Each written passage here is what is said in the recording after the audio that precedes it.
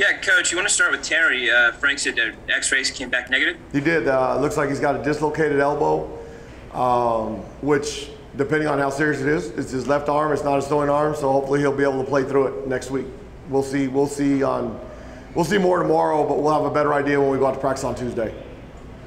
And to follow up real quick on the offense, what were your biggest takeaways from what you saw from them? There were drives that were getting down the field, just weren't able to capitalize. No, we did some things in spurts, but still not good enough. I mean, we've gone way too many quarters without scoring touchdowns.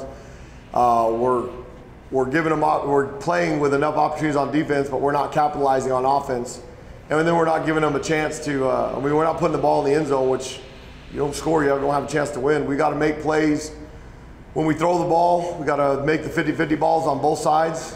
And then I thought we blocked them a little better at times up front on the running game.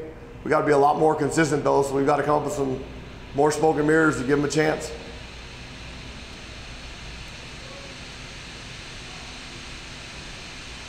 Who else? Hey, Danny, late in that fourth quarter, was there ever a thought to put Terry on the bench just because it was so late and the game was kind of out of reach? No, we're in the process of still trying to build. We put CJ in because Terry was, we had to go look at his elbow to make sure everything's okay.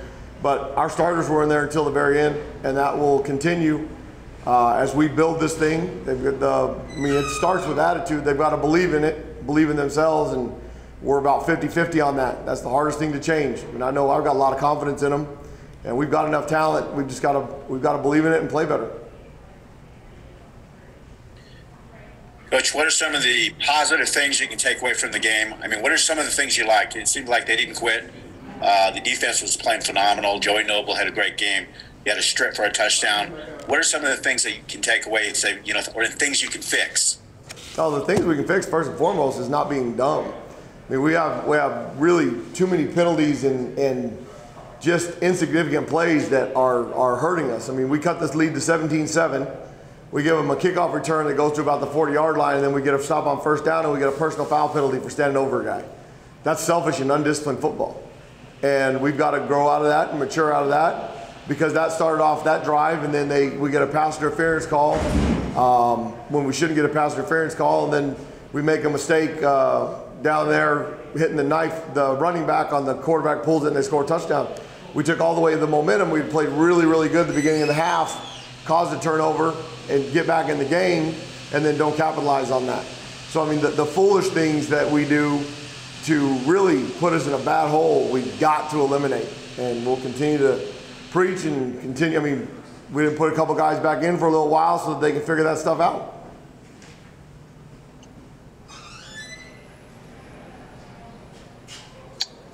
Danny, as big as Leigh Taylor's touchdown was, I mean, how big was that interception by Terry to end that first half? I thought it really crushed a lot of momentum, and the offense put a drive together, and we got down there. We put that one in. And then we do the same thing on defense. It's going to be 14-17. It's a completely different ball game. The fourth down, we weren't kicking a field goal because field goals weren't going to win us this game, and we're in it to win it. We've got to give ourselves a chance by executing on those. I thought that was really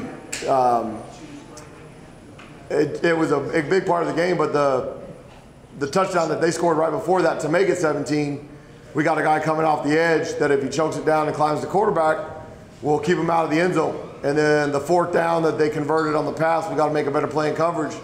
So, I mean, those little things are the difference between being a good football team and not. And right now we're not. We've got to make those plays, and the majority of it is a belief. We're still, nothing's changed from the day I got here to where we're building. I knew year two was going to be tough. We've got to continue to capitalize and grow on those, make those plays so that we have a chance to win these ball games. I mean, they're a good football team now. They're ranked in the top 25. They're 5-0. I think they're the best team in our league. And at times we played with them. We've got to be able to clean up our mistakes so that we have a chance to play with them for 60 minutes and not in spurts.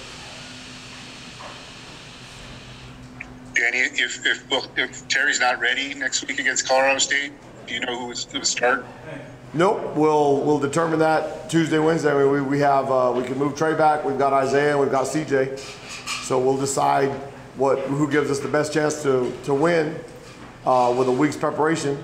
We'll see. Hopefully Terry, it's a dislocation, but it's not a throwing arm. So depending on how severe it is and how much swelling he has tomorrow, will determine whether or not he'll be able to play next week. And we got a tough football team. I know that. We haven't. Guys get themselves off the field. They had to check Keontae Lanier for clavicle, and that came back negative. He's got a shoulder separation, which our guys have been playing through those. So, we've got to keep building on that. So Terry came off the field with his elbow dislocated, basically? He did. It took 3 doctors to get it back in, and they did. So he's a tough guy. There's no doubt about that. They've got it wrapped up right now, trying to eliminate some of the swelling, and we'll see how that goes, and we'll have a better idea. Really not tomorrow, because they know there's no break, so we won't have really a good idea until Tuesday when we go out there for practice. Coach, what were you most encouraged by with your defense tonight? They're willing to fight. I thought out of the second half, I thought we came out, we got after them about believing in what they're doing. They're good enough. They've got to believe they're good enough. And I thought in the second half, they started out that way. I thought the drive that killed us was the one after we scored on the fumble.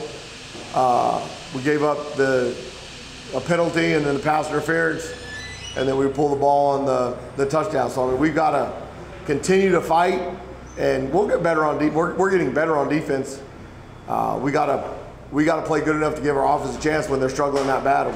But we've got to fix that. We won't have a chance to win games if we can't score any points offensively. Coach, you're pretty pleased with Aaron Dumas' play? Excuse me? Say that one more time. Aaron Dumas, are you pretty pleased with his I thought he ran hard.